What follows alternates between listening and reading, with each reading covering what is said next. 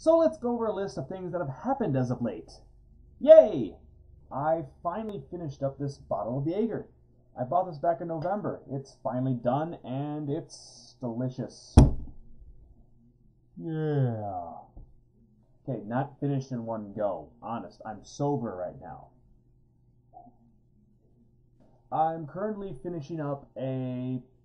to finish up a Waldo puzzle. It's pretty much impossible. I'll share a link, image on what that looks like when it's full, and I'm pretty much the story behind this. I was given this as a gift from a friend of mine, and we've had this for like several years, and not once has it been solved. Several portions of the puzzle have been finished, but not the full thing. And I'm currently, during downtime away from working on the computer, doing the puzzle. Yeah. Hand.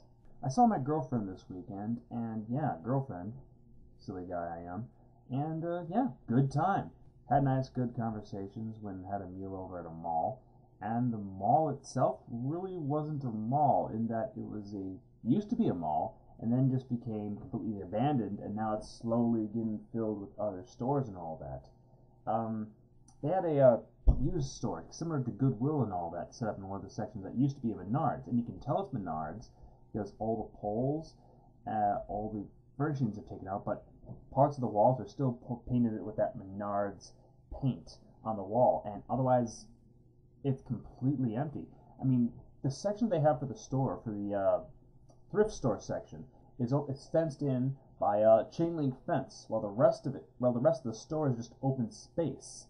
And you could walk around there for a bit, certain parts of it, mind you, except certain parts, except a certain number of it is chained off by a single orange cone saying, "This is private property, don't go back there, we'll arrest you," or whatever.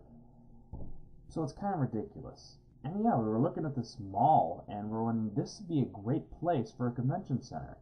Except the place doesn't really seem keen on having a convention and what the convention would be for. Granted, I'd like a convention, for video games, comics, anime, what have you. That'd be cool. Who doesn't like a convention? Who doesn't like to gather and talk about that kind of stuff?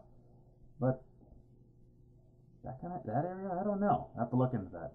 But yeah, the rest of the date, visited the parents, had some dinner, went to a bar, saw an amazing band, Amazing Kappa.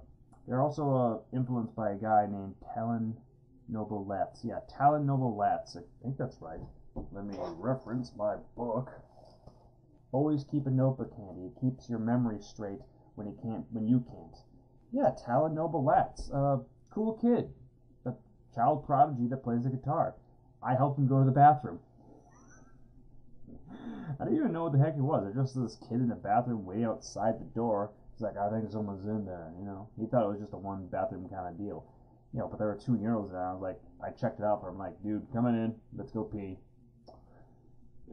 And thankfully, the urinal was short enough for him. I'm surprised that I could even fit into it. But as it goes, I helped a child prodigy pee in a bar. Yay. And that's pretty much the weekend I had, and that's pretty much what's been going down as of late. That's all I got at this time. Mustache. Mustache. Mustache.